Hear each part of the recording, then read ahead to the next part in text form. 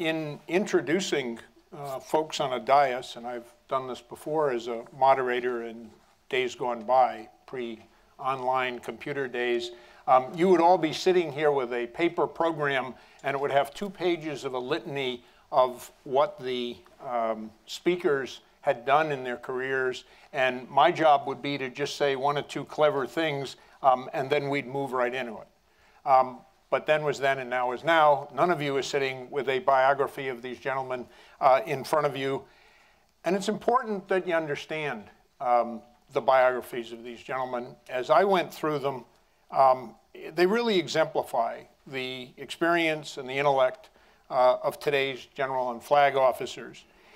Admiral Michel is the Coast Guard Deputy Commandant for Operations. He's responsible for establishing and providing operational strategy, policy, guidance, and resources to meet the national priorities for U.S. Coast Guard missions, programs, and services. His previous flag officer assignments included Deputy Commander, U.S. Coast Guard Atlantic Area, so that's half the Coast Guard operationally.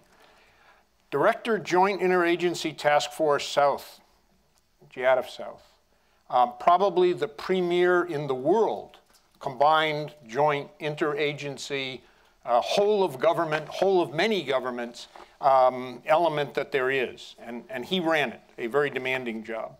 Military advisor to the Secretary of Homeland Security. So advisor to a cabinet level official directly, and director for governmental and public affairs of the Coast Guard. He's a graduate of the Coast Guard Academy with a degree in marine engineering with high honors. And he graduated summa cum laude from the University of Miami School of Law as the salutatorian. Tours of duty afloat, including serving as commanding officer of the cutter Resolute, executive officer of Dauntless, commanding officer of Cape Current, deck watch officer of Decisive. He has also served as chief of the Office of Maritime and International Law in Washington here, as staff attorney of the 8th Coast Guard District in New Orleans, as head of the Operations Division of the Office of Maritime and International Law, and as legislative counsel for the Office of Congressional and Governmental Affairs in Washington. Admiral Michel's an operator, a warrior in the war on drugs and others, a legal mind, an advisor to a cabinet officer, and a strategist, well-schooled and well-experienced military leader. Turning to Admiral Donegan. Full disclosure, I used to work for Admiral Donegan, and in a sense, I still do. He's the acting deputy chief of naval operations for operations, plans, and strategy. He's the acting N3, N5. He's a 2-star officer in a demanding 3-star job. He's a 1980 cum laude graduate of the University of Virginia, earned a Bachelor of Science degree in aerospace engineering. First operational assignment was as a plank owner to Strike Fighter Squadron 131, made the first East Coast deployment of the F-A-18, and culminated in the successful Libyan airstrikes in April 1986, a combat veteran. Served as a department head in Strike Fighter Squadron 37, XO of the George Washington, commanded Strike Fighter Squadron 131, made a deployment with that to the Persian Gulf, and had the 3rd Fleet Command Ship, USS Coronado, during a demanding period in its career of service. Also commanded Carl Vinson on a combat deployment. Notice the recurring use of the word combat. Battle Force 7th Fleet, Carrier Strike Group 5 aboard USS George Washington, home ported in Japan. So he's an operator, most definitely. But ashore, his most recent joint assignment was Director of Operations, the J3 for the Central Command. So that's the J3 for everything going on in the Middle East, working the joint issues, not just Navy. Served in the Pentagon in OPNAV as Director of the Navy's Quadrennial Defense Review, big picture, Director of the Strategy and Policy Division, N51, where I worked for him, Director of Warfare Integration, and as the aide administrative assistant to the Deputy Chief of Naval Operations for Plans, Policy, and Operations. That's a whole mouthful of saying that he was Snuffy Smith's aide. And if you want to read high praise indeed, go into Snuffy Smith's oral history. There's a lot of low praise throughout, but when he comes to Kid Donegan, it shines. He then deployed to, he then completed that tour, went to, as flag lieutenant to the Commander Allied Forces Southern Europe in Naples, Italy. No coincidence, that was also Admiral Smith. And during that tour, deployed to Sarajevo as the NATO liaison officer to the Commander of the United Nations Protection Forces, and served as the principal air advisor during NATO's deliberate force airstrikes. He's a graduate of the US Navy Test Pilot School, the Navy Fighter Weapons School, Top Gun, the Navy Nuclear Power School, the US Air Force Air Command and Staff College, the Joint Forces Staff College, and he completed Harvard Kennedy School's Executive Education Program in national and international security. An operator, a warrior, a policy expert, a maritime strategist, another well-schooled and deeply experienced flag officer. General Shrader, commander of the US Marine Corps Systems Command. General Shrader enlisted in the Marine Corps and served for 3 years with the 3rd Battalion, 5th Marines as an infantryman and was promoted to corporal. In a service that reveres the trigger pullers and the riflemen at the E1, E2, E3 levels, he's been there and he's done that. After his enlistment, he went on, got an associate degree in mechanical engineering technology, Bachelor of Science degree in electrical engineering technology from Bluefield State, went to the platoon leaders course and was commissioned as 2nd Lieutenant in the Marine Corps. Graduated from the basic school, went to artillery officer basic course in Fort Sill, and then reported to the 5th Battalion, 10th Marines, where he served as a guns platoon commander, battery executive officer, battery commander. Deployed to Southwest Asia during Desert Shield, Desert Storm, provide comfort. A warrior and a humanitarian. Brigadier General Shrader served as at the Marine Corps Recruit Depot at Parris Island as a recruit training company series commander, company executive officer, and company commander. He then attended the Field Artillery Advanced Officer course in Fort Sill, and then went to 3MEF, the 3rd Marine Expeditionary Force in Okinawa. Served as Assistant Operations Officer, 4th Marine Regiment, Battalion Operations Officer, Battalion Executive Officer with the 3rd Battalion, 12th Marines. Then went to the Marine Corps Command and Staff College, earned a Master's of Military Studies degree, and was transferred to the Marine Corps Systems Command, where he served as the Armor and Fire Support Targeting Team Lead. Reassigned to serve as the Deputy Program Manager to the Expeditionary Fire Support System. Returned to 3MEF, served as 12th Marines Operations Officer. Later that same year, deployed to Sumatra, Indonesia, in support of Operation United Assistance, humanitarian again. In May 2005, he received orders to stand up the 5th Anglico, 3rd MEF, deployed in support of Operation Iraqi Freedom, warrior again. Relinquished command of 5th Anglico, was reassigned as the 3MEF Force Fires Coordinator. August 2009, he was promoted to Brigadier General after graduating from ICAPT, the Industrial College of the Armed Forces, and was then designated an Acquisition Professional Officer and assigned to the Marine Corps Systems Command. And I'm sitting reading this bio and I'm going, he's been awfully busy and he's been at school. He obviously hasn't had time to read the newspapers. Why is he going into acquisition of all things at this time? And then it occurred to me, he's a Marine. Marines go to the sound of the guns. And certainly the sound of the guns are booming in the acquisition business. So he waded and has waded right into that. Over the next 4 years, he served as Product Group Director for Combat Equipment and Support Systems, Product Group Director and Program Manager for Armor and Fire Support Systems, transferred to the Office of the Deputy Assistant Secretary of the Navy, so up in the Navy Secretariat, to serve as Chief of Staff. And in 2014, earlier this year, took the helm as Commander of the Marine Corps Systems Command. A warrior, humanitarian, organizer and trainer of Marines, acquisition professional, well-educated, experienced with troops, experienced with hardware, and experienced in combat. Admiral Daly, you just simply could not have put together a finer panel, and it's a tribute to the United States military that they develop and create officers of the caliber that we have right here. And now I get to ask a few questions of these paragons. So the theme, as Admiral Daly pointed out, of the forum is, what does the nation need from the sea services? And we'll certainly hear, or we should hear, a great deal about that this afternoon from the 3 members of the House of Representatives, congressmen with hands on the pulse of the nation and the needs of its citizens. But to set the scene for the discussion, I'm going to start off by asking each of these 3 very accomplished military leaders a necessary prior question. So what value does your service bring to the nation? What do you bring to the table that the nation would then need to use and to implement? I'd ask you each not to take much more than about 5 or 10 minutes to answer each of these questions so that we've got plenty of time for questions from the floor later on. And I'll start with Admiral Michel. Well, thank you very much. And I want to thank Admiral Daly and the Naval Institute for giving me the opportunity to talk with you this morning. This is a great opportunity to interface with a bunch of people who have oars in the water in the world of the Coast Guard, as well as the other sea services. What value do we provide to the nation, Peter?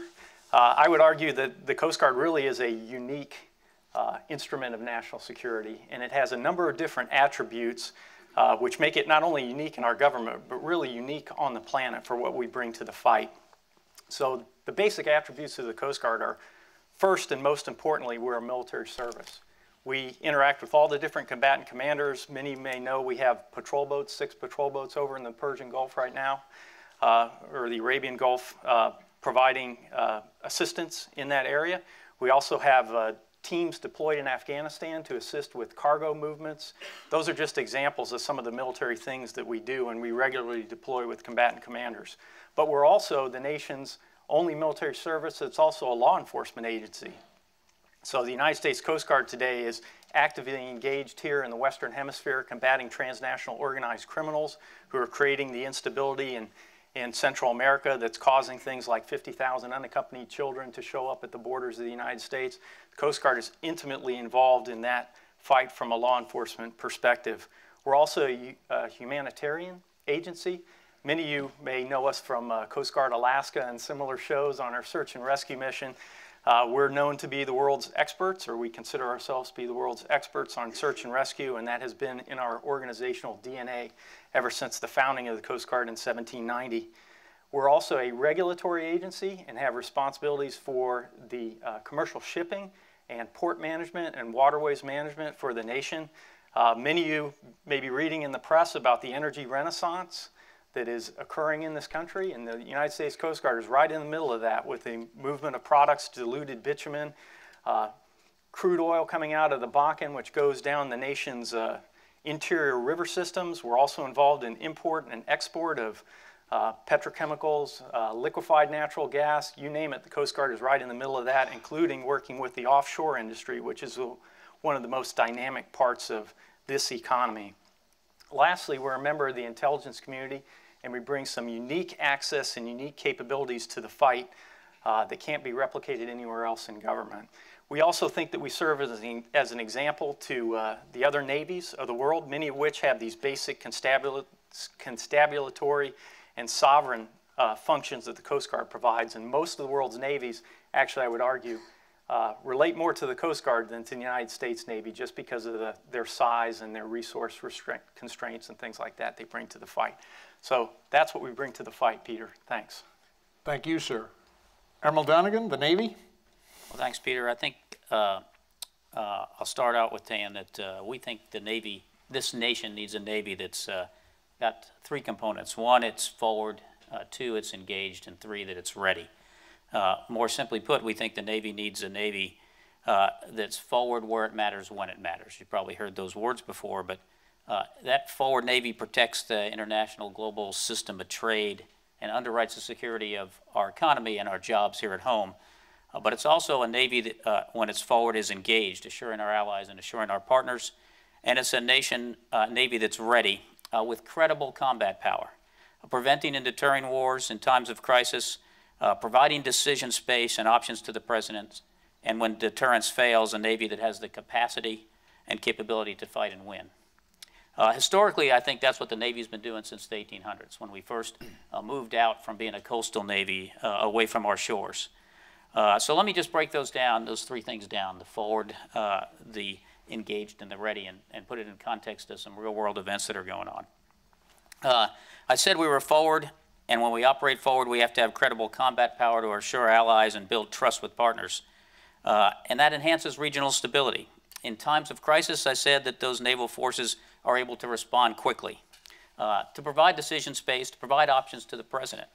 Well, I think on August 8th, recently, just one day after President Obama made the announcement that the United States was going to take action, the USS George H.W. Bush Carrier Strike Group, cruising in the Persian Gulf, launched F-18 Super Hornets, which struck the Islamic State of Iraq and Levant targets near Erbil, Iraq. Now, the strike group was able to do that because they were there in theater. At that time, they were supporting operations in Afghanistan and other maritime security operations in the region. Operating forward, our naval forces with credible combat power also provide options and decision space for the president. In some cases, it's just that credible combat power that makes the difference. Let me give you an example. On 21 August in 2013, when we had first got indications that there were actual chemical attacks in Syria, and they were confirmed, within just several days, we had 3 destroyers on station with Tomahawk cruise missile capability.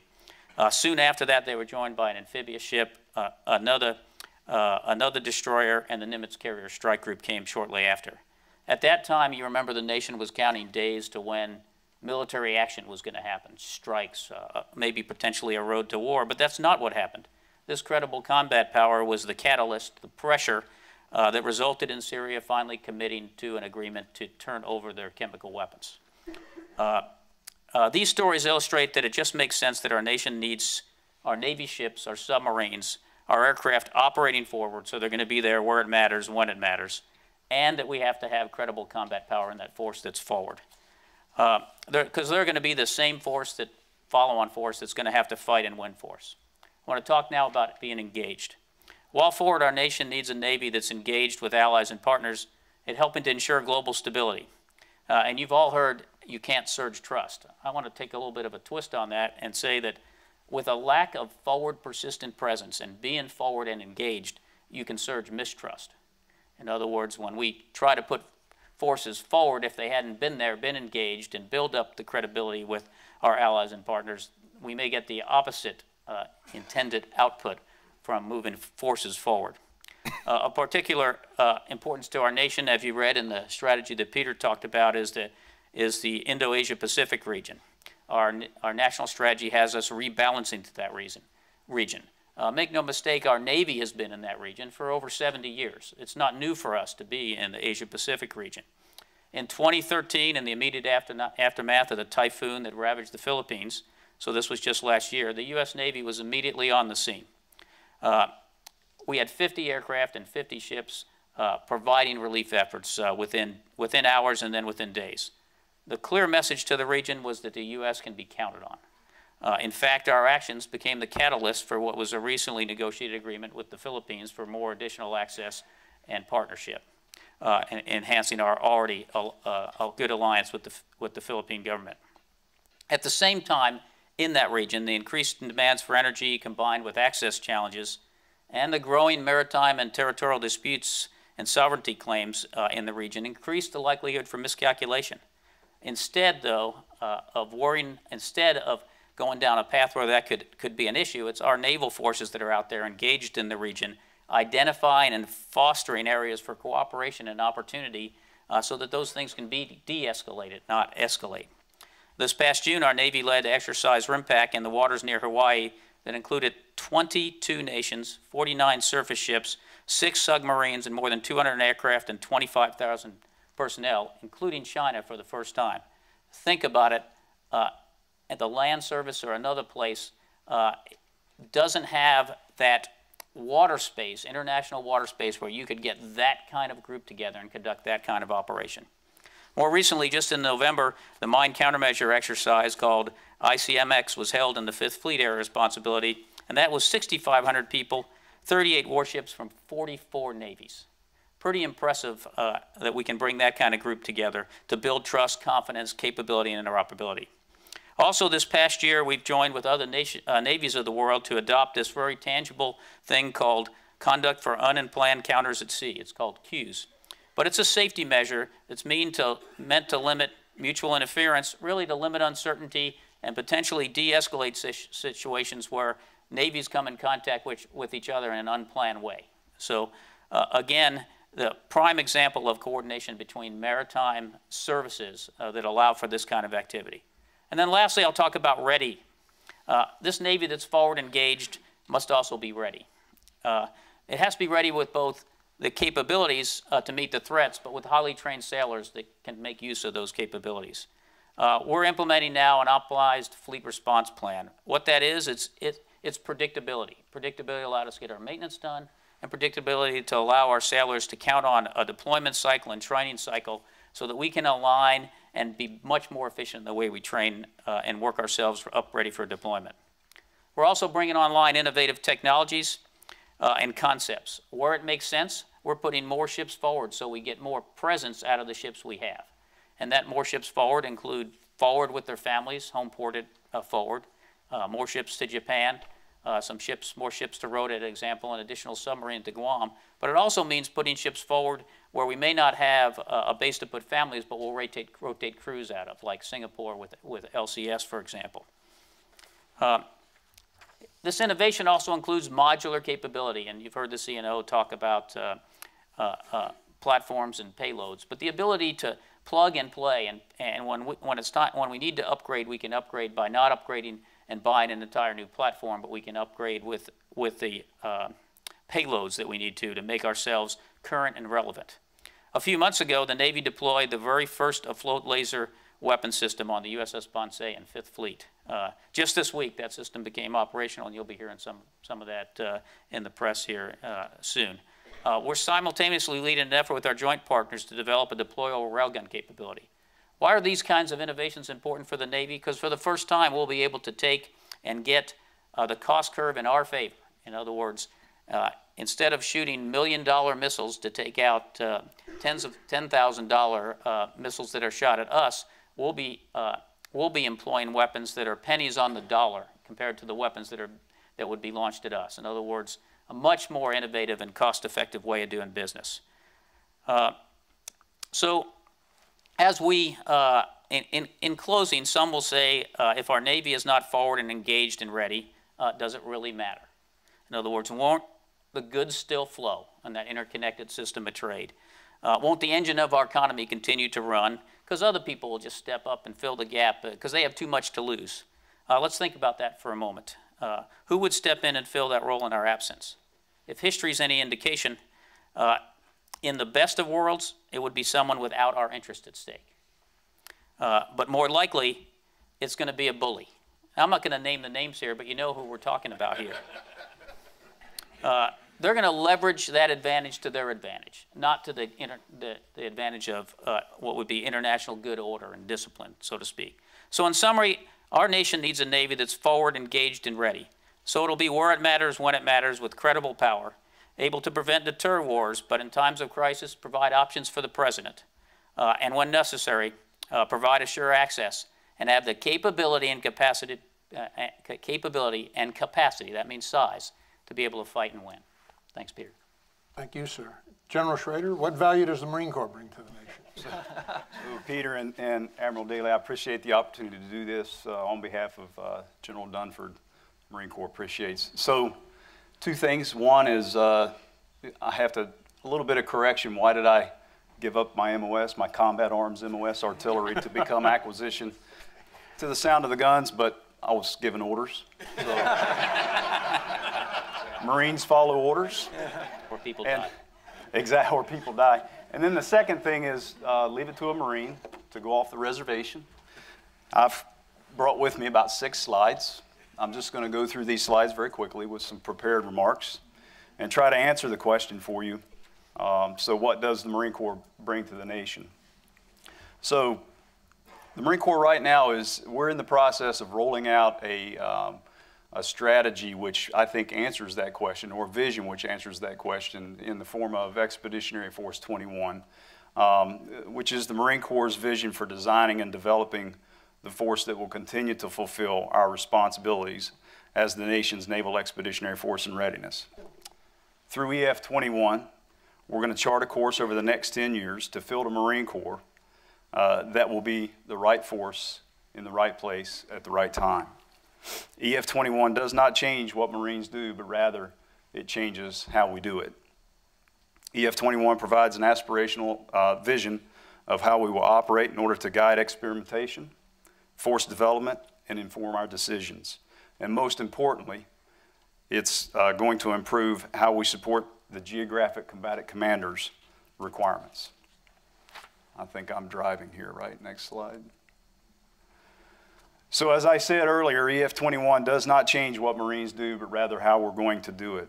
Operational Maneuver from the Sea, or OMFTS, and Ship to Objective Maneuver, STOM, remain valid. In fact, these operational concepts are now and have been executed by the Marine Corps.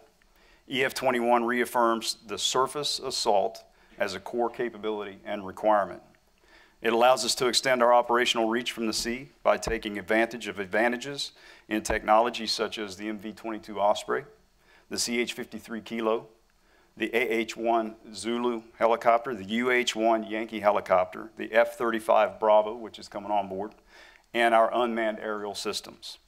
It allows us to reduce our air and surface maneuver signature by having ship and a sea-based stage at greater ranges, which also increases their survivability by exposing them to less risk for shore-based enemy assets, or from shore-based enemy assets. The takeaway here is pretty simple, and it's time-tested. It's all still about maneuver warfare and being able to maneuver from greater distances from the sea in order to avoid enemy surfaces and exploit their gaps in their defenses, but at a greater depth throughout the littorals. In essence, high-speed littoral maneuver. Next slide. So the MEB. The MEB and its CONOPS, or its concept of operations, are an integral part of EF-21. We've always had MEUs and MEBs, but what we haven't focused on is rapid deployment of the MEB forward. Through compositing forward deployed special purpose MAGTFs, MEUs, and other in-theater forces and assets. Through EF-21, we'll provide the geographic combatant commander with a task-organized MEB capable of rapidly responding to crises and contingencies within a joint and coalition framework within 12 to 24 hours. That's the goal. The MEB command element is the centerpiece of this. By compositing forces, it is scalable and task organized to the mission at hand. The MEB will provide the geographic combatant commander, a flag officer-led combined joint task force, capable command element, deployable in hours with the right command and control capability, regionally oriented, and established habitual relationships. So a very unique capability. EF-21 will enhance littoral maneuver through advanced sea basing and an enhanced family of connectors. The development and proliferation of anti-access and aerial denial capabilities threaten freedom of action. This requires establishing advanced bases and austere expeditionary sites for employment of distributed short takeoff or STOVL landing operations, which serves as an enabler for sea control and power projection. To complement the operational reach of our vertical connectors, our helicopters, and our tilt-rotor aircraft, we're exploring a new generation of surface connectors that enable us to maneuver through the littorals to gain positional advantage. We remain dedicated to exploring holistic concepts of operation and launching assaults from a combination of amphibious ships reinforced by sea-based platforms. We will also strengthen our partnership with the Navy, we'll also strengthen our partnership with the Navy by integrating our operational staffs and institutionalizing concepts of employment. Finally, fielding these high-speed, long-range, high-capacity systems of connectors, amphibious vehicles, boats, as well as the ships that project them forward are necessary for modernized amphibious operations. Ground combat tactical vehicle strategy, almost there. In conjunction with the EF-21, we've also reassessed our ground combat tactical vehicle portfolio and established a modernization strategy which calls for mostly recapitalization and upgrades to selected systems while also modernizing our assault amphibian capability, which, by the way, remains the Marine Corps' highest ground equipment procurement priority. the ACV. As you can see, most of our ground combat tactical vehicle portfolio reaches the end of its life cycle between the years 2020 and 2035, which is when our modernization efforts for the JLTV, or the Joint Lightweight Tactical Vehicle, and the Amphibious Combat Vehicle are centralized and focused. EF-21 challenges the entirety of the Marine Corps enterprise to rethink how we form, train, equip, organize, and employ naval forces to field capabilities and capacities. Accordingly, and in conjunction with the Marine Corps Service Campaign Plan, we have derived our POM 17 planning guidance and capability gaps, which you see here. Our top 10 capability gaps are depicted and are an indication of the Marine Corps' vigorous pursuit of capabilities which will enhance our amphibious capability and capacity.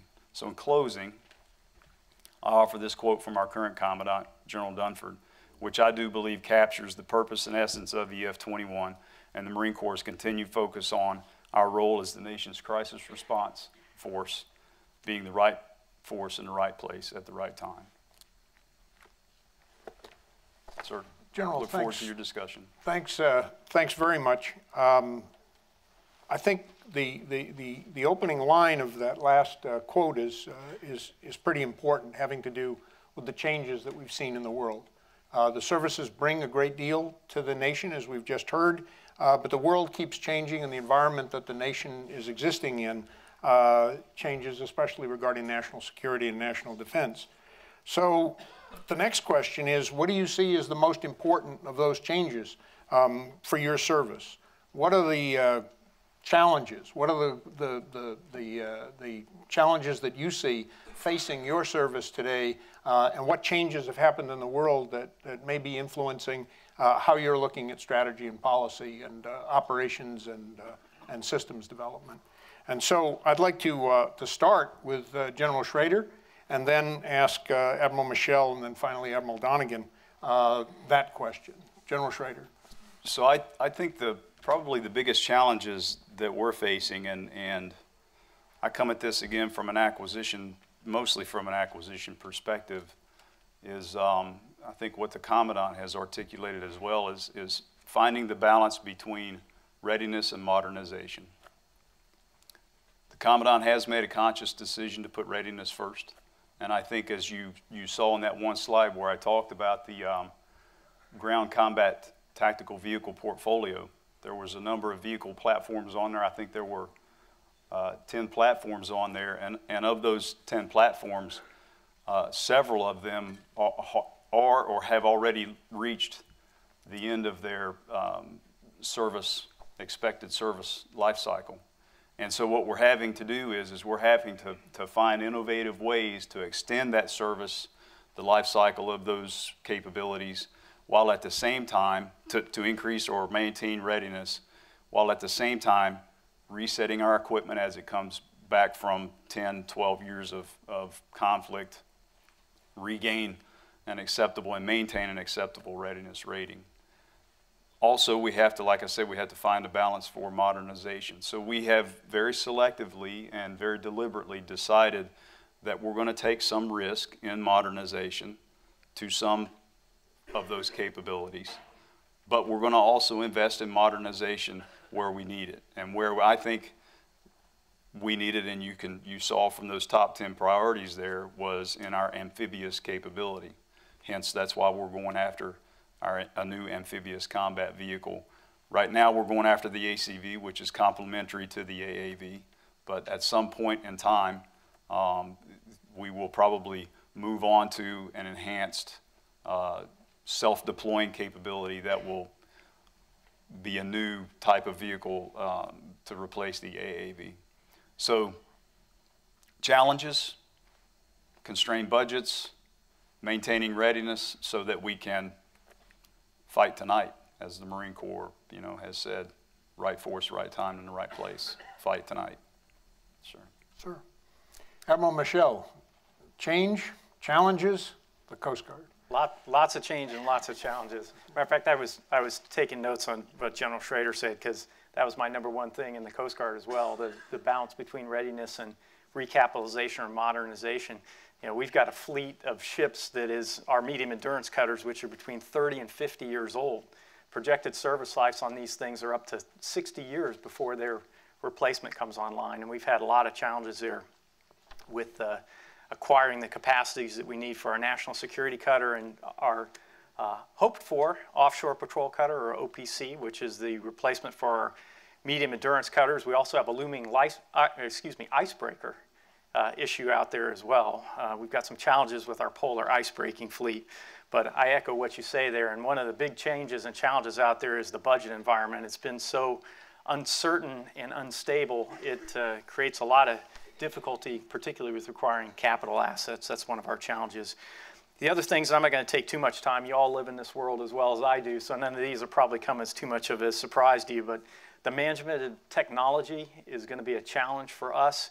As we get better, our adversaries get better, and we've got to embrace all the different types of technology that's out there. It's mandatory to be able to do so. We've got to take a look at the world of transnational criminal organizations.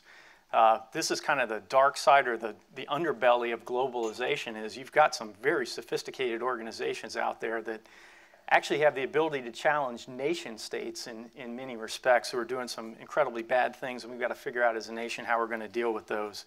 I mentioned before about the energy piece. The United States Coast Guard is right in the middle of that energy issue, which plays into a much broader geopolitical context. You can see with the dropping oil prices how that's going to impact countries like Russia, Saudi Arabia, Venezuela, and Venezuela's friends like Cuba and some of the other ones. I mean, these are very big muscle movements here as the United States becomes not only the biggest producer of energy today, but potentially an energy exporter, which completely changes a lot of geopolitical calculations. Got the world of cyber out there. Coast Guard's right in the middle of that. Again, not an optional task to be engaged in the cyber domain. As we get better with technology, it creates additional vulnerabilities, of which a whole range of different actors exploit that. So we've got to get our hands around cyber. Dealing with the Arctic and climate change is another piece that the Coast Guard's got to deal with in our polar regions. Got a lot more human activity up there, whether it's cruise ships, drilling, exploitation of resources, a whole challenge of the world up there. And I will tell you, our icebreaker fleet is terribly undercapitalized right now. We have one functioning icebreaker built in the 70s. It was actually offline for a number of years before we were able to rehab it. It's on its way down south to break out McMurdo Sound, but compare that with the Russian icebreaking fleet, which even includes nuclear icebreakers. I mean, we're a long ways behind on our icebreaking capability. Lastly, and one piece which is unique to my agency is we're a part of the Department of Homeland Security. And our Department of Homeland Security continues to mature over time. You may have seen Secretary Johnson talking about the Southern Border and Approaches Campaign Plan, which would be our first time, at least systemically, to try to create joint or integrated operations along the lines of Goldwater Nichols for a department that doesn't have a Goldwater Nichols. So it's a very interesting exercise that we deal with as the Coast Guard. But world of extreme dynamic change, we try to be as nimble as possible to match our adversaries. Very difficult to do when things like transnational criminal organizations can dial up sort of every element of bad guy power, you know, just by making a phone call or giving a command. But that's going to be our challenge for the future, is being able to adapt to that change and hopefully at some point get ahead of all those change factors I talked about. Admiral Donegan, what changes have particularly concerned the Navy, and what challenges does the Navy see based on those changes? Well, I think what I'll take is, I think Joe and Chuck covered pretty well changes relative to the budget and things close to home here and some of the other broader things. Well, maybe what I'll do is just change the baseline a little bit, Peter, and talk back to what's changed since 2007 and now. And the reason I want to take the 2007 period, and Admiral Daly's looking at me a little bit crooked, because that was when we, as three services, first together wrote a maritime strategy that was tri-service, and as you know, together we're working on revising that strategy. And part of the decision calculus was us looking at what has changed that would need to, us to relook at that strategy or to make a revision to it. So I'll take maybe that tact and throw a couple things out there. First, it was mentioned before, I think, by Admiral Daly about there's new strategic guidance on the street, the Defense Strategic Guidance from 2012. We also had a quadrennial defense review. And then that has to be put in context of the things that you talked about can our resources match that strategy. There's changes in the physical environment that were well covered here. But remember, it comes on the, what's still looming in front of us is Budget Control Acts, and that comes on the heels of our sequestration that impacted us in 2013. So those are changes that we didn't have, those two things were changes that we didn't have back in 2007 in front of us. Even though we looked at alternate futures, we didn't have that specificity.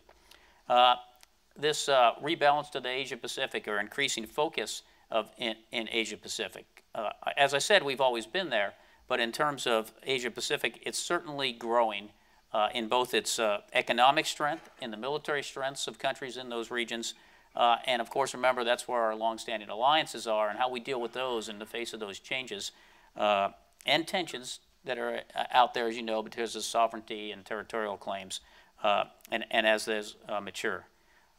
Also, I want to talk for a second about anti-access and area denial weapons, not because of a particular country owns them, but because of the proliferation of those weapons.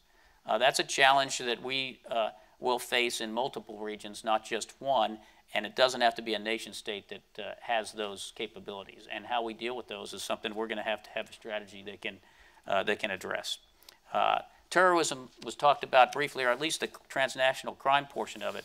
But terrorism's, you know, when we used to think of it, we thought about Al-Qaeda in Pakistan and Afghanistan as terrorism, maybe a little bit in Yemen with AQAP, but that's a whole different world now. The terrorism, the nexus of that, the interconnection of it with transnational crime, it's much more complex. We've got Al-Qaeda, AQAP in Yemen, but we have Al-Shabaab, Boko Haram in Africa. We have this emerging Islamic State of Iraq and Levant in both Iraq and Syria, and then we have all the other groups that are now trying to decide where they're going to line up with those. Am I going to line up with Al-Qaeda? Am I going to line up with ISIL or not? That is something that we hadn't thought about to that level, or it certainly didn't address as much.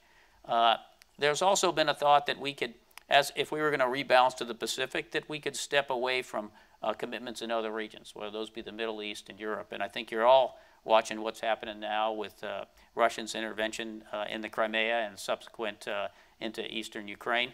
And we're seeing what's happening now in the Middle East. So stepping away from places that we were maybe thought we could before, I don't know if that's true or not. And then our potential adversaries have this game-changing ways they can play at a higher level now in an asymmetric means. And Chuck talked about it in terms of cyber. You know, a couple weeks ago, Admiral Rogers, he gave a very interesting quotes that he made about what the capabilities of some of these actors were. I'm not going to repeat them now in front of you because you can go look them up, but basically he was saying, you know, they have tremendous capability and we have to honor that and be ready to deal with it. The natural resource impacts, I think, were covered well by Chuck in terms of energy demand and climate, as were transnational crime. I'll say that piracy is still out there. Although we've been able to beat it down in some places, it certainly continues to be a concern. So those are some of the challenges, not all, Peter, that we're facing, that we have to make sure that as we do move forward with our strategy, that we're considering all of those. Okay, well, thank you, sir. And my last question is focused on strategy. The CNO, and Admiral Daly alluded to this, has said that a revised maritime strategy agreed to and signed by the service chiefs of all 3 sea services, your bosses, will be published very soon. That's his phrase, very soon. What can you share about the new strategy? And Admiral Donegan, since you work for the CNO, I think this bud is initially for you. And then I'll ask General Shrader and Admiral Michel to comment from the standpoint of their services on the strategy. Admiral Donegan. Yeah, you're giving me this one first, huh, Peter? Well, let me start out with it. I'm not going to get into the specifics and roll out the strategy today. Load the person that gets out ahead of their boss, let alone 3 bosses from 3 different services. I don't think that's a good career-enhancing move. That's why I came with slides. Yeah.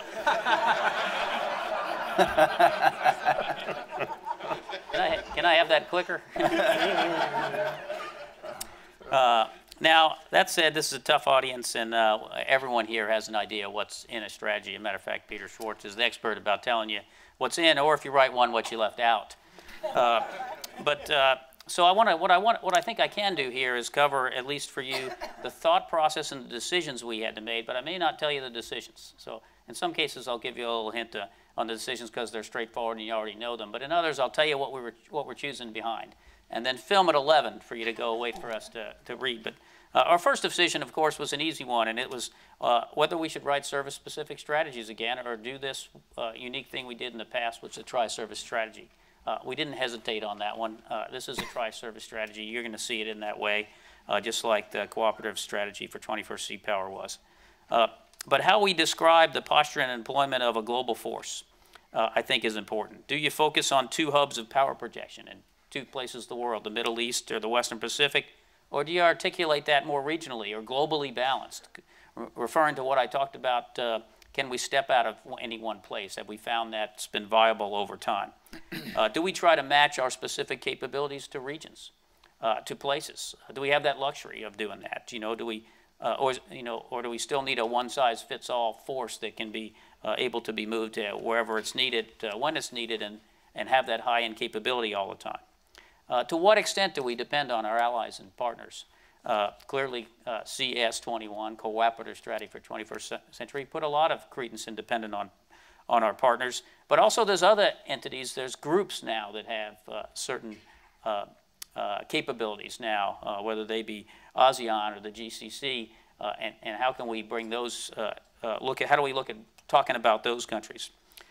Do we articulate, this is always the million-dollar question, the specifics of force structure and what that is in terms of numbers or capabilities in our strategy? Too much detail risks quickly inaccurate or maybe dated document if some significant budget piece happens. But to leave it out maybe take some potency out of what we're trying to say and achieve, and may not convey a coherent plan. How do we characterize the threat? This is important decision that we had to make. Do we talk about specific threats, or do we talk about generically about the capabilities? And if we talk about the threats, which ones do you choose? And how do you then talk about them? Do you group them together or talk about them individually? Tough choices, but important choices, because the critics of strategies will beat you up on these kinds of things that I'm talking about. In terms of allies and partners, which ones do we call out and which ones don't we call out?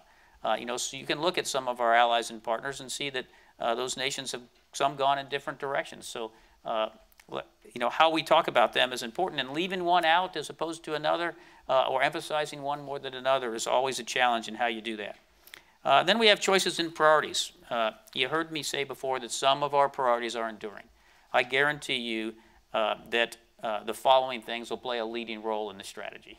And it's not a secret. Forward presence is going to be important to, especially the Marine Corps and the Navy, and the Coast Guard is absolutely with us there in several of our regions.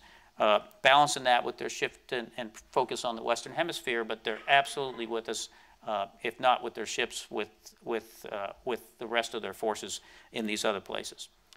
Building and continuing the partnerships that we have and rolling those in and how we talk about that, that's definitely something that's going to be enduring. And then you know about the missions that are out there that are for sure enduring: deterrent, sea control, power projection, maritime security, things like HADR. But are there other emergent priorities that now needed a related function or way of talking about it? This need for global access that I just talked about, leveraging these emergent technologies, or how do we play in the cyber domain and those kind of things. How are we going to describe that? Are we going to use the same bins of the way we talk about our forces there, or are we going to be a little bit more innovative on how we talk about those? As you know, the Secretary of Defense has rolled out innovation. I talked a little bit about it in terms of the Navy, partly because I know that the appetite's there. He's talked about his Defense Innovative Initiative, but innovation isn't all about the things you buy and do. It's about concepts and the way you deploy and employ your forces. And we're going to, how does the strategy talk about these new concepts? And you've seen us roll out some of them before. And some of them are how we train, that optimized fleet response plan, and making sure that is going to get us the best forces that we possibly can. So I didn't give you the answers, but I took you through some of the calculus of our decision processes. You can ask me the hard questions on which choice later, and I'll defer to the Marine Corps for those answers. Thanks, Peter. Thank you, sir. Speaking of the Marine Corps, General Shrader, so what has been your service's particular approach and concerns in working with the other two sea services on the strategy? What choices and issues have been important to you? Sure. So you know, I'm gonna take you back to what I said in my opening remarks, which is when it comes to strategy, I think what you're going to see, which is in the Marine Corps' DNA, always has been in our DNA, is crisis response force, forward deployed, always ready. And again, I don't think you're going to see us change fundamentally what we do, but maybe how we do it. And that's what led us to, again, Expeditionary Force 21. Some other things that I think that you may see that are going to come out here is and it's already starting to roll out, is how we're strategically deploying special purpose MAGTFs.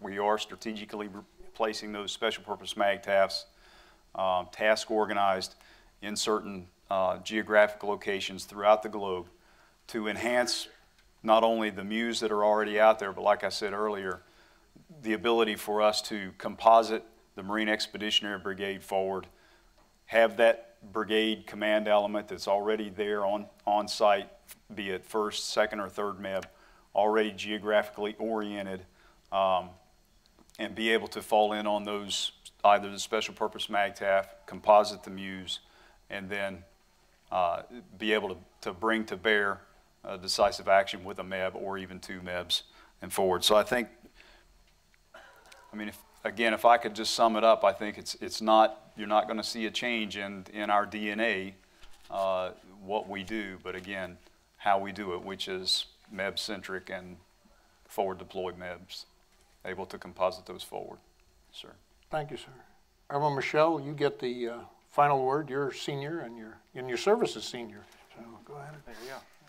Well, not to get too far ahead of my service chief, whatever kid said.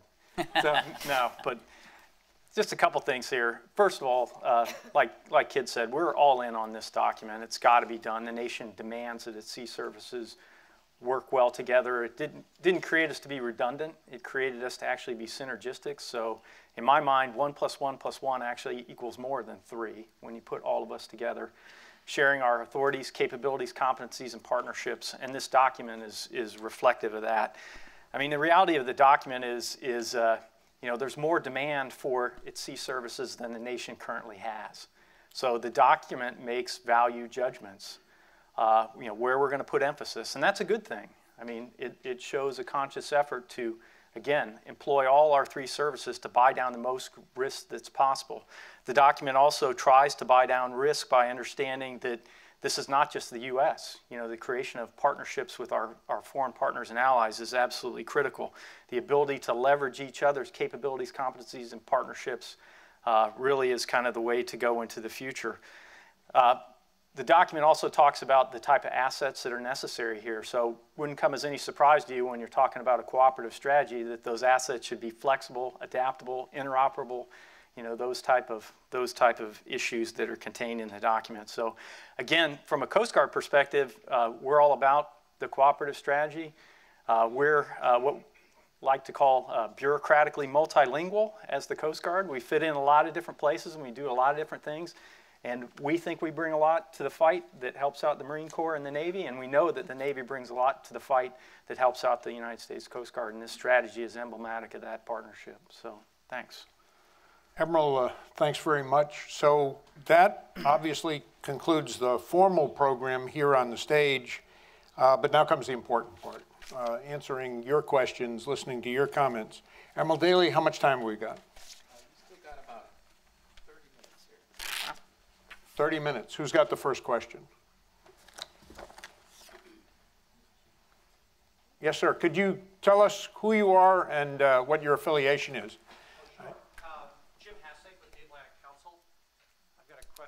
For Admiral Michel, you were talking about, you've been talking a lot about foreign partners and allies, and I hesitate to say foreign because they're right next door to the Canadians. But you were also talking about icebreakers.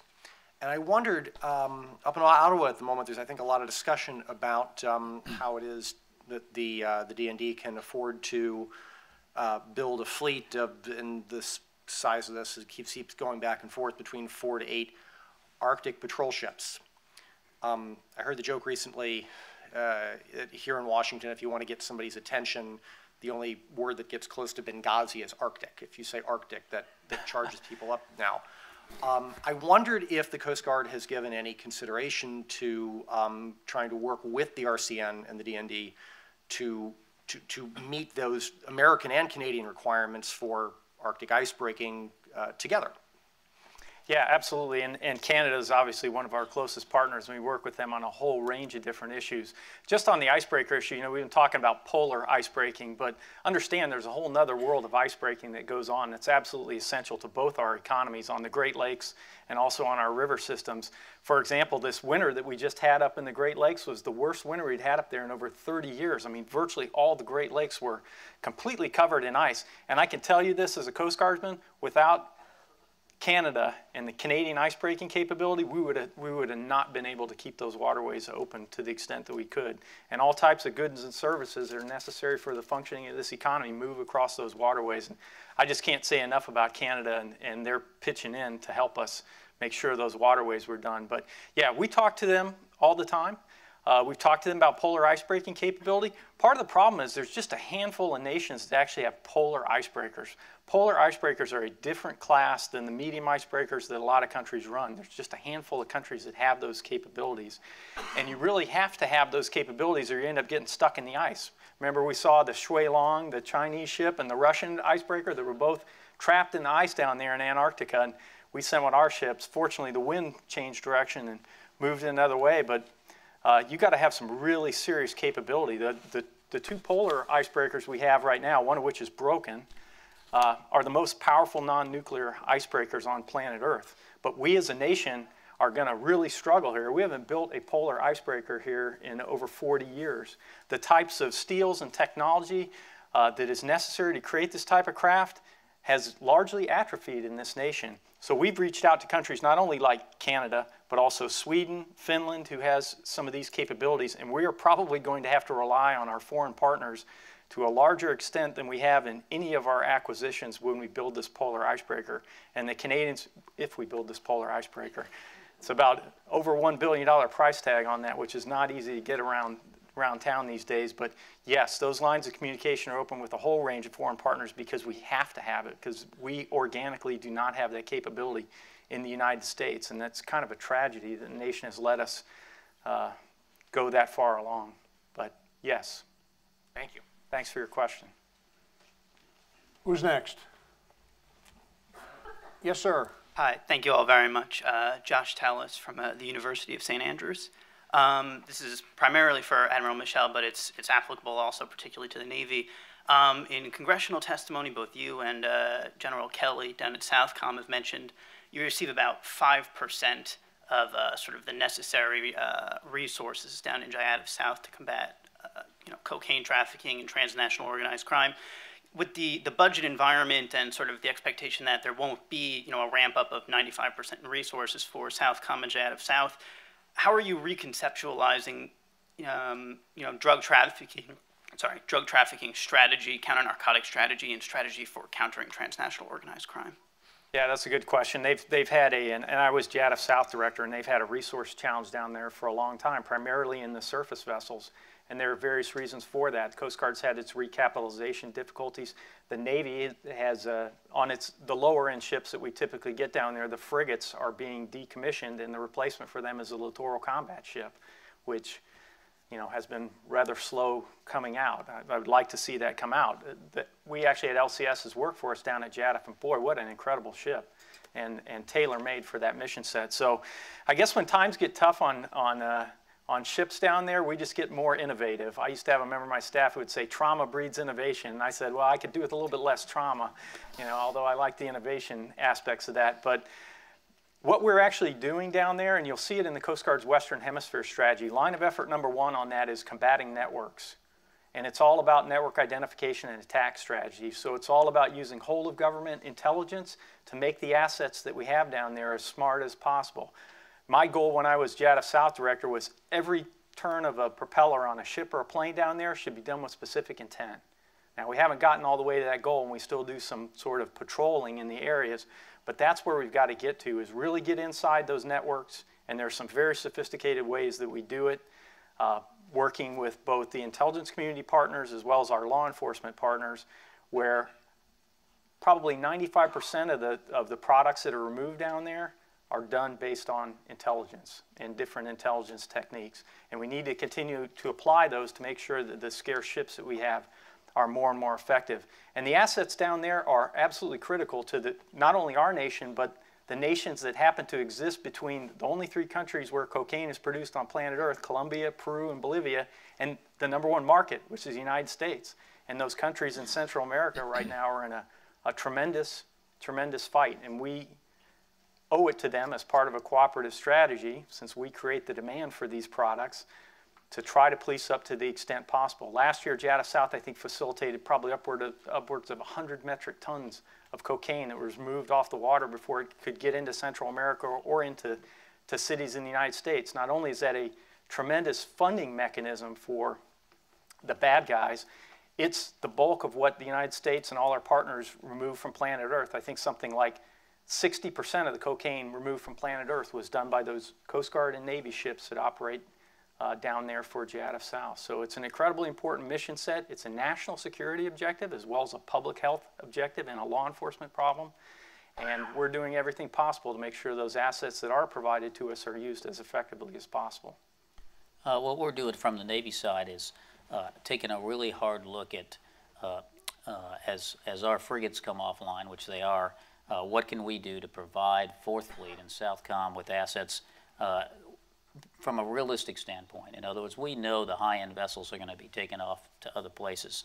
So we're looking hard at what we're doing with our PC ships, our joint high-speed vessels and where we're placing those, and our other platforms that have a capability that we could or couldn't put on some surveillance assets and such, and which ones we could reconfigure, how much that costs, does it make sense to do it, and such, because we know that in the rule of the way we apportion our assets across the globe, the high-end assets are not going to get placed down there given the other things that are going on in the world. So this is what we've been working hard very recently with both 4th Fleet and Southcom on, is laying out those options as we go forward. But there's not an easy answer, and there's not going to be an instantaneous fix to that issue.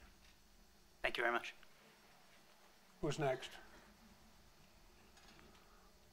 People are all starving for lunch. Yes, Admiral? I'm Sally Bryce O'Hara, retired Coast Guard.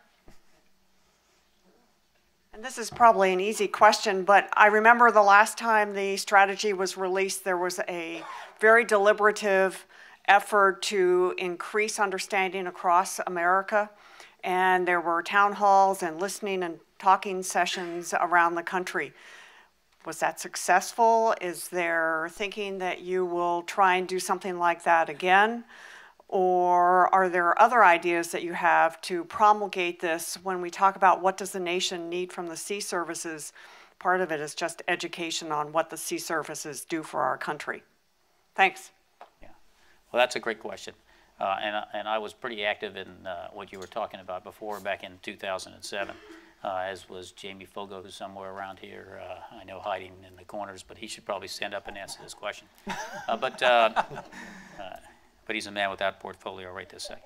So the answer to that question, was it successful? I'll let you all be the judge of whether it was successful or not. Educating the entire country is a hard prospect for anyone to do. So there absolutely is a rollout plan that we have and that we're working on. We haven't got it completely approved yet, that we're going to do, and a large portion of that has to do with education, and we're looking hard at where we target that education and how we talk about it.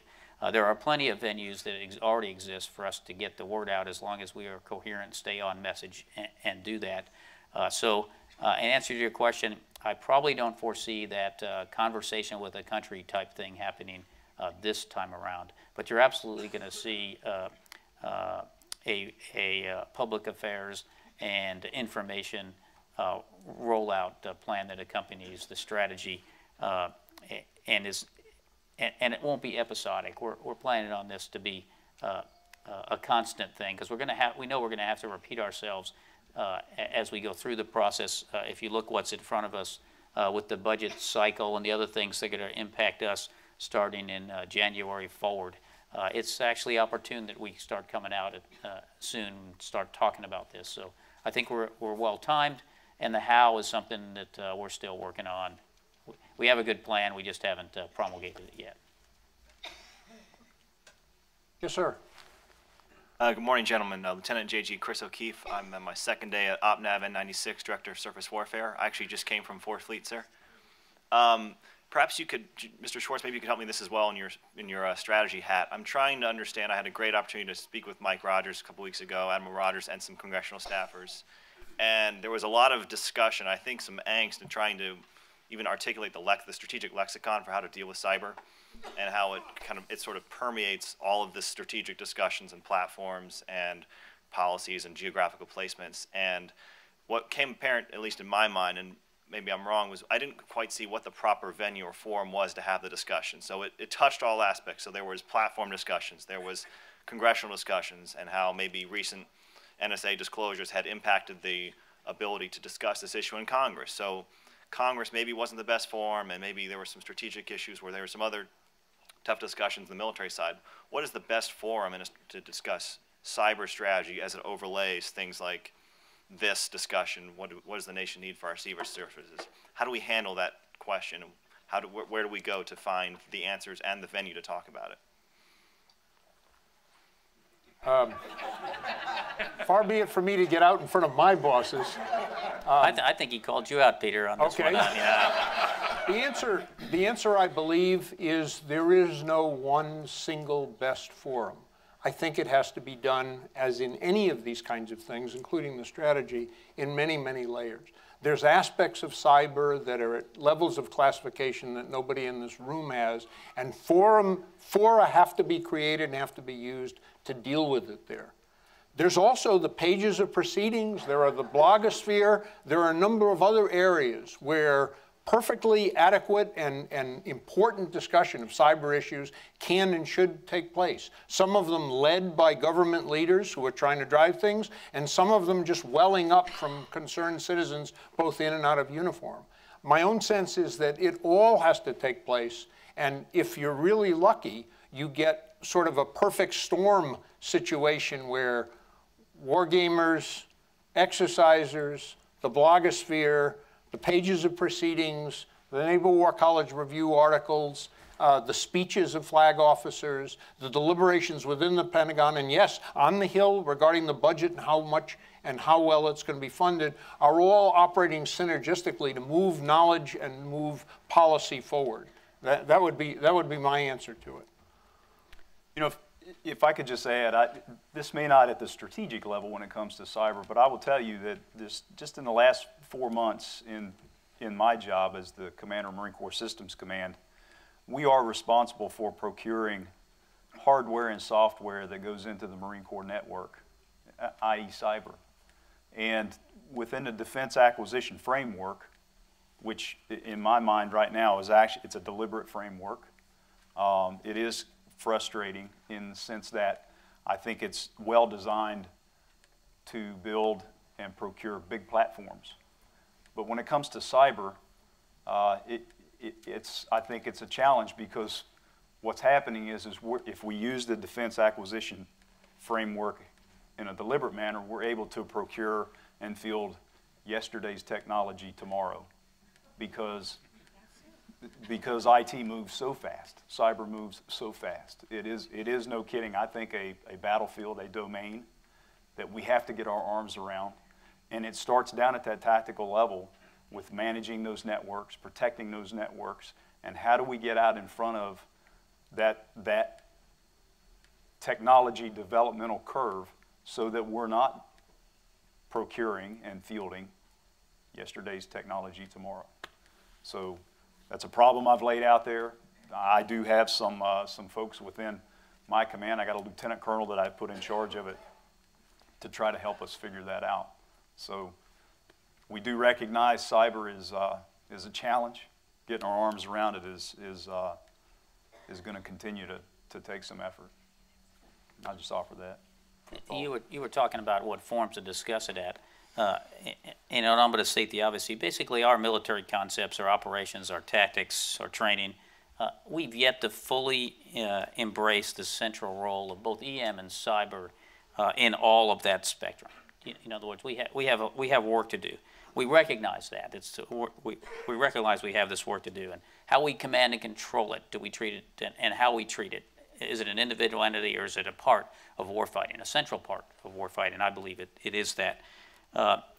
And so this education, it's got to start at the ground level, where we didn't grow up with it in our DNA. Right now, we're establishing at the Naval Academy a cyber center. We recognize that you've got to start right from the ground floor with this, and it's got to be inculcated into the warfighter from day one. So there's work to be done here, no doubt. And it's not just about figuring out what form to have the discussion in, but we've got to have the discussion to be able to iron out those things that I just talked about. Sir. And if I could, we've got to get at this. I mean, because it's like, in the artillery, we call it an in-flight projectile mechanic, or build the airplane as you fly it. I mean, cyber is going. It's going. We've got to figure this thing out, and we've got to do it pretty quick. Let me just make a comment from a Coast Guard perspective. So this is, again, the nature of the Coast Guard and our various different roles. Not only do we have a foot in the camp here as a military member and defending our networks or potentially exploiting and doing different types of work, we have a whole regulated industry that is relying more and more on network communication system, navigation systems, dynamic positioning systems for offshore oil rigs. All those things have potential cyber vulnerability. So we have a whole regulated industry we're going to have to get who's trying to get their arms around how they're going to be able to continue their operations in an increasingly hostile cyber environment. And I echo the same thing. We're building this plane as we're flying. I mean, it's already in my wheelhouse, and we got to get ahead of this thing. Thanks. Thank you, gentlemen. Steve Cohen. Thanks, Peter. My name is Steve Cohen. I come from a place very far away from the Beltway, which is New York City. I'm a small town lawyer, but in my spare time, I write op-eds for the New York Times and the Wall Street Journal. And Pete Daly gave me my lead today when he said a year ago we had the capability of deploying 5 carrier groups. Today it's 3, and a year from now it's going to be 2. That was the lead paragraph. Will each of you gentlemen please give me the next 3 paragraphs? How do we get the nation's attention to being under-resourced? How do we bring this alive?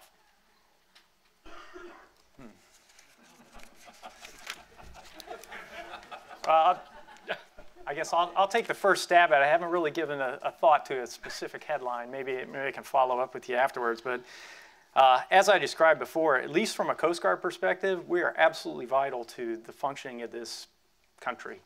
We provide border security, basic sovereignty functions. We operate with our military partners. We are absolutely essential to the movement of 90% of the consumer goods which go by water. We are absolutely going to be in charge of, if this country becomes an energy exporter, with the exception of stuff going to Mexico or to Canada, it's all moving by water. And all of that relies on your United States Coast Guard, who provides public oversight to that entire marine industry that relies on our river systems, our nation's ports, et cetera, et cetera. There's a reason we've been around since 1790. It's because we got a darn good brand and we deliver value for the American public. Regrettably, we're routinely under-resourced. Tell me what you can't do, Admiral. That's the real question. I'll give you an example. When I was JADF South Director, 3/4 of the intelligence cases where we had high-confidence intelligence, cocaine was moving on the water, and probably the only time to interdict that, we watched those go by because we didn't have any ships in order to go out and take care of the business. And that cocaine was headed to Honduras, which, if you're not aware, is the most violent country on the face of the earth. It's got a murder rate of over 90 per 100,000. It's 5 per 100,000 in the United States. If you're a Honduran boy born today, there's a 1 out of 9 chance you're going to be murdered before you're the age of 20 years old. And that's because we have a cocaine demand in this country. And without ships to provide the nation's front line of defense, those transnational criminal organizations are able to impact not only the countries in Central America, but American citizens on a daily basis. That's as raw as it gets. Let me start then, First, I'm not a procurement guy, so maybe I'll just talk to you operationally, because Peter said I seem to know something about that. I don't know that that's true, but looming in front of us is the Budget Control Act. And so no matter what budget gets submitted, will we be reduced to the level of the Budget Control Act? So let's talk about it in that context, as it gives us a little bit of a frame of reference. If that Budget Control Act gets implemented, it'll eventually lead to a Navy, depending on how it's implemented, actually, and depending on how that takes place, especially if it's in this way now of continuing resolutions, and in other words, where you can't dutifully plan and get ahead of what's coming, because of the impacts of the resources that have already been taken away that Admiral Daly talked to, will end up leading to a Navy that likely will be too small and lack the advanced capabilities to execute the missions that I was talking about before. I gave some examples of where it matters, when it matters, that we were there. We will still try to keep the best we have forward, and we'll do that for as long as we can. The Marine Corps is the exact same way. We're going to keep what we have forward, but eventually, because if the levels stay low enough of funding, we'll have gaps start to open in our ability to provide that presence where it matters, when it matters. When called on, it may take longer for us to get there, and in some cases, the forces won't have the capabilities that we were hoping that they would have for the situations that they're facing. We're still out there buying capability. We're not necessarily buying all the capacity of that capability. So when we put things forward, we're going to make sure it has the best we have, but then the next force to come over may not be as well equipped, so to speak. So providing that decision space for the President that I talked about, providing him those options you're talking about, we may not be so quick to be able to get there and do that. That's not something that's going to instantly happen. We won't wake up tomorrow and see that change, if that makes any sense. So you can't cry wolf and say that tomorrow, because of that money, all of a sudden that's not going to be there. But that capability is degrading. Right now it's degrading. We have, you heard about what we have. We used our surge up, what we used to have back here at home. We extended our deployments about as long as we could. And so we don't have something to reach back for. So when we plan our deployments, if something were to break, we're likely to have gaps in where we were hoping to have presence.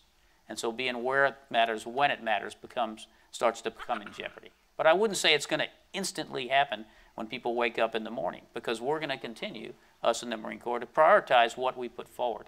But don't let that fool you, because of what we talked about behind that is a force that we were used to reaching back to and having. And that force has been pressurized, and in some cases, right now, we're trying to recapitalize it, and without funding above the Budget Control Act, we won't be able to do that. We won't be able to build that surge back up. Is that helpful? Helpful. Admiral Daly, how am I doing on time? Still got maybe time for one more question. One more question. Yes, sir. Yeah, my name is Phil Thomas. I'm with George Mason University. You discussed the issue of developing a naval strategy. And my question is, how have you coordinated with the Department of Transportation on the issue of the military security fleet, cargo preference, and auxiliary civilian activities? Because there's a big debate going on here in Washington about cargo preference right now, and I think the Coast Guard bill is going through. And I would like to get your perspective on this. Oh boy. The only reason I hesitate here, because you're exactly right, and the Coast Guard Authorization Act contains a provision, and I really can't comment on pending legislation. All I can tell you is I was just talking with Chip Janikin, just came over. He and I just had lunch together the other day.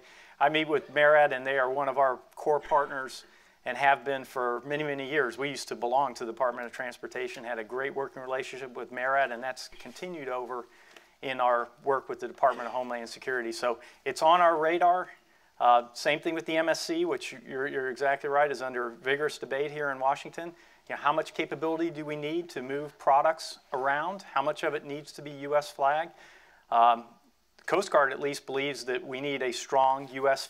flag fleet to carry about a number of different functions that are very important to this nation, including moving around sensitive military cargoes and so on and so forth. How we do that, policymakers and people who write checks have to understand that, and obviously an active debate. And we'll have to see how it turns out. But I can assure you this, that MARAD is one of our closest partners, and we are literally working with them on a daily basis on everything that's in the MARAD portfolio, and they work on huge portions of what's in the Coast Guard portfolio. Andy, I've been ignoring you. Please go ahead. You go ahead with the last one. Good morning, Andy Braddock. I'm a former naval person. I think I'm going to leave the Marines and the Coast Guard off the hook on this thing because it's a leadership question that's very focused on what does one do to prepare the 02, 03 grades for leadership positions, command positions. Coast Guard, I know you've got jobs for commanding officers of 03s, and of course the Marine Corps company commanders get it right up close and personal right away. I have to think back to Admiral Mullen, who as a lieutenant ran his AOG either aground or against the buoy, I'm not sure, and managed to survive. Right? One wonders if the leadership today is able to allow that to happen. First, are there any opportunities for 02s, 03s? As in my misspent youth, there was the MSCs and MSOs and AOGs, that sort of ship doesn't exist anymore. Is this an issue? Does it reflect the kind of currency that we're seeing of commanding officers being relieved at the 05 and 06 level? Thanks very much. Okay. Sir? Sure. I don't think that the numbers of commands at that level have changed. We haven't had for a long time a lot of commands at the 02 and 03 level. 04 is for some time has been about the lowest level command of ships. We do have them in other communities, for instance, you know, in special warfare teams and in EOD teams, we align similar to the way the Marines do when we get command. But maybe I can address your question in another way. You're asking about, I think you're asking about when folks get up to command, are they ready to command? And I think there has to be some caution in the wind and in the air about that right now. And the reason I say that is because as we have reduced the numbers of, as we have reduced, like we did in 2013, and stopped and lowered the level of operations of the forces that were back home. We did this in 2013. You know, you heard about us shutting some air wings down and reducing some time and things like that because that was the only funds we could get into. When you do that, you have an impact on those folks that were out there trying to get their qualifications and do their learning, and they eventually promote up. And so as they promote up, looking back to make sure that they had actually enough sets and repetitions prior to being in those command functions is very important. And we're taking a hard look at that now because of what has happened in the past. And we've got programmed in money for that now. The question is, when money starts to get taken out of your portfolio late, it generally comes out of those readiness accounts. It's not a significant amount of money, but it's the only places to go, and you lose those training opportunities. So there's a worry about, you know, do the aviators have enough in the bank flight time to have the experiences to lead in those situations? Do the ship drivers have enough at sea time doing the evolutions that you would expect them to do before they had command? And we're looking really hard at that because I don't know that we have the answer to the question right now. Thank you, sir. Admiral Daly, it's back to you, sir. Okay. Well, I want to thank our panel for sharing with us this morning. You know, we put them in a tight position, as you heard, trying to talk a little bit ahead on the strategy and what it took to get there without getting ahead of their respective bosses. And I appreciate very much the fact that they came out today. And I want to thank our moderator, Peter, and all our panel members. And I'm going to give them each a copy of one of our latest Naval Institute press books, The Accidental Admiral. Before we break, I just want to mention that lunch will be served in the main room just over to my left, and we'll come back here with Rep Forbes at 12:45. Thank you very much. Let's give him a big hand. Okay.